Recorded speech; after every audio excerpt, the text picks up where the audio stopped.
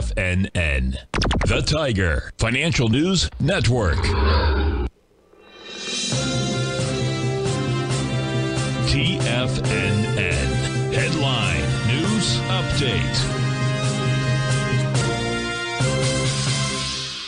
Good morning, everyone. On this last day of January the 31st, Tuesday, we're looking at the Dow down 6 at 33,710.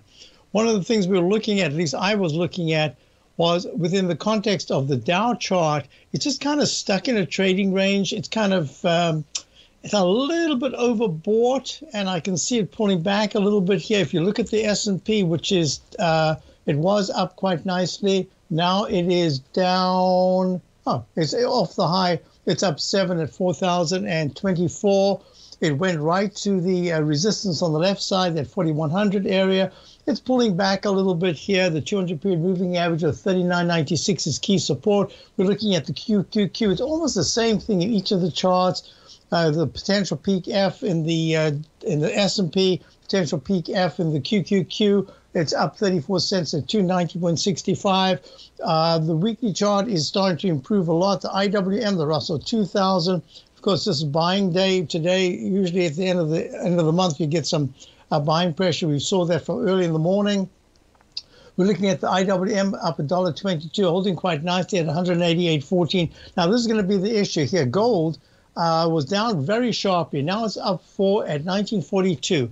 As I read it, the 9-period moving average is still way over the 14. The stochastic is now under 80%. The MACD is weak, but that 9 over the 14 says it'll take some time if it's going to have a digestive phase here, which I think is about to happen because the dollar is for the first time actually attempting a little bit of a rally. And we've got the dollar now down 9 ticks at 102.19, but intraday it went to 102.61. This does start a gray leg A in the daily chart. We'll see if it can hold. We're looking at the bonds, TLT.